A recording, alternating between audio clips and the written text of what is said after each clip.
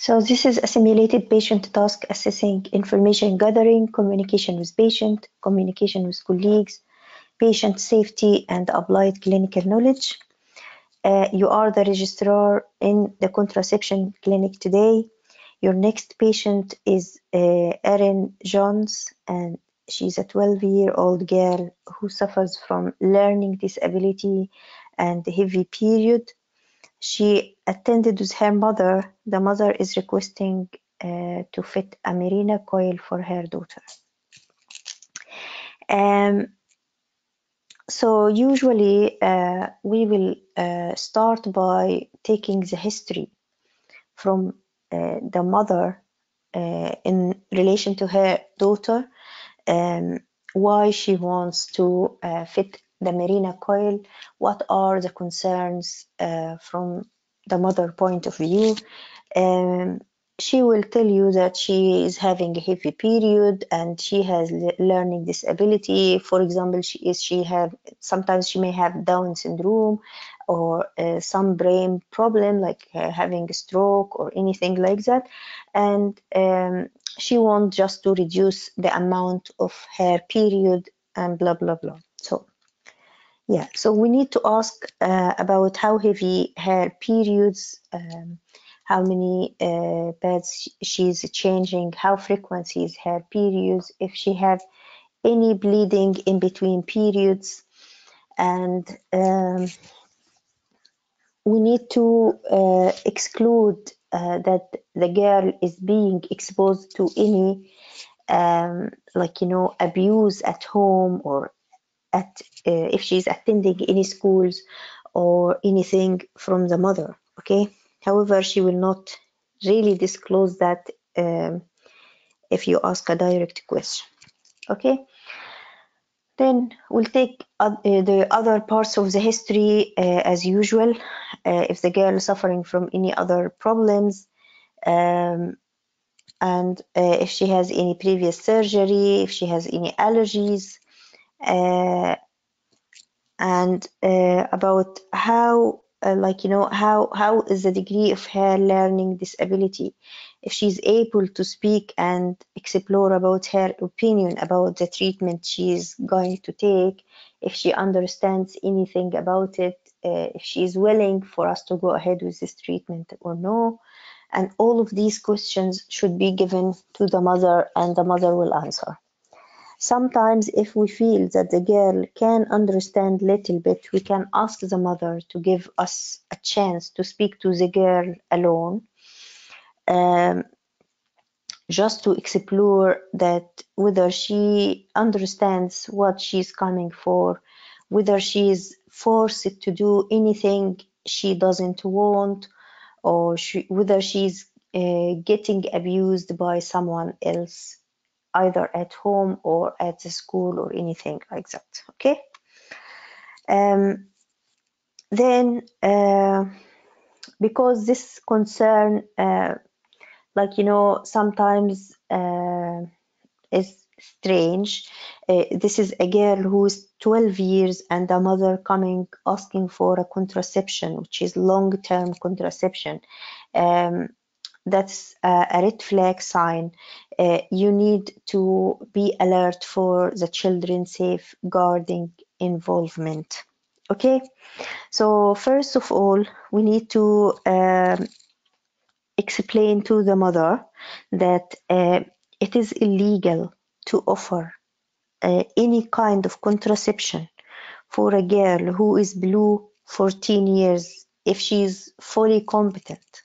Like if the girl is fully competent, she only has to take the contraception at the age of 14 or more. But if the girl is having learning disability and she's 12 years, it's totally illegal to give her any kind of contraception. So if you are really concerned with her heavy periods, we need to do a pelvic scan first to be sure that everything is all right inside. We need to do some blood tests. Okay, the blood tests will include her full blood count. We need to see how this heavy periods affecting her general condition. Okay, And also we can offer her some medications like tranexamic acid, mefenamic acid in the beginning and see how it goes. Sometimes the mother will refuse to give the daughter any tablets because she will tell that the patient will be like the girl will be uncompliant to the tablets. I can't give her any medicine like that, like that. Um, then we can tell her, then we have norethistron, um, which is a hormonal treatment for the bleeding, but it is not a contraception. It is given by tablet form as well. She has to take one tablet a day. Then if the mother refuses this option as well, in this situation, we need to tell the mother that actually we can't. I understand your concern, but unfortunately I can't provide you with what you need today. I need to involve the children safeguarding team in this case, and also I will raise an incident report.